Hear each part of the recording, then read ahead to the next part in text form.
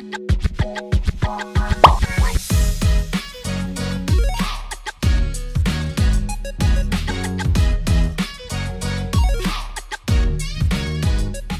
back to another episode of 5 Minutes of Fantech. Today we're going to be working with Travis Brungardt of Catalyst Construction to install an ATMO Fresh Air Appliance. Take it away, Travis.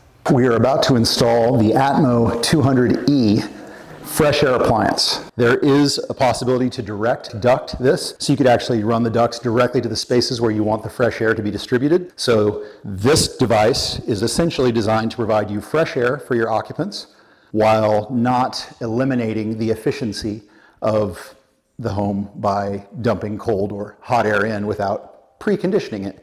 It also has a substantial filter inside, so it's providing additional filtration, and it runs the outdoor air through a heat exchanging core.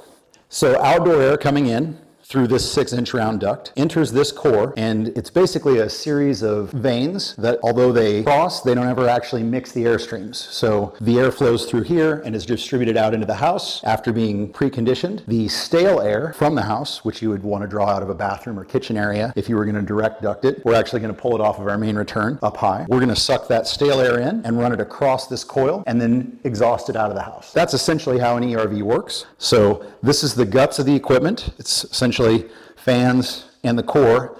This is sort of a magic box that does all the important things. And then, of course, it's all well sealed.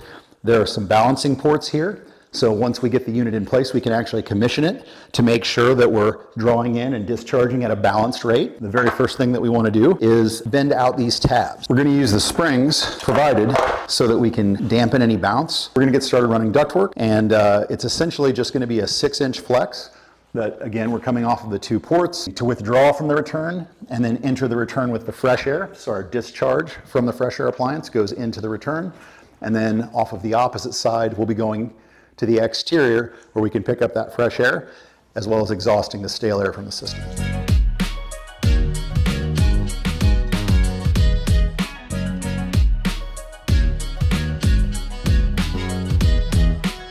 And because this is our stale air removal, again, we want to check our guidelines here. Stale air from home, right here. And then fresh air to home, out of the bottom. So we're going to bring both up across the ceiling and then back down on the side of the unit. And there are some plastic collars that allow us to make up these connections. Again, one of the smart things the folks at Fantech did was they designed it such that you can slide these into place with the unit already up on the wall and then secure them after. So it'll lock in and then a couple of screws to secure it so it doesn't pop back off. So I can actually make up all my air connections on the ground if I so choose and then work my way up and around.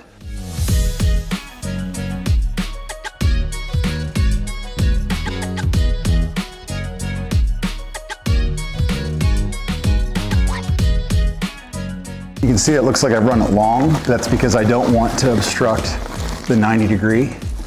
So I can bunch up the end to make up that smooth 90 so we don't have a bunch of excess.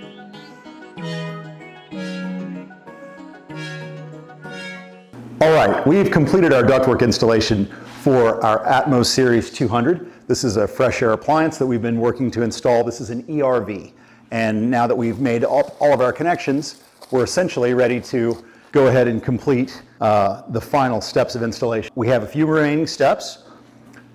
Our first step is going to be the optional drainage. So Fantech offers the kit, it's actually included, for tubing that allows us to drain this material directly to our floor drain.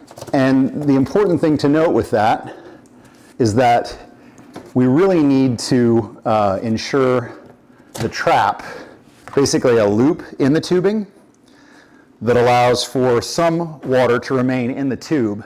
Otherwise, when we're running this fan, it could depressurize and draw the sewer gas that would be, just free air through the tubing into the system. And obviously you don't want that. It's a fresh air appliance. The whole point is to bring in the fresh air, and having that simple loop, which will then hold some water from dehumidification, that will allow that moisture to remain in the line, blocking that sewer gas from coming in.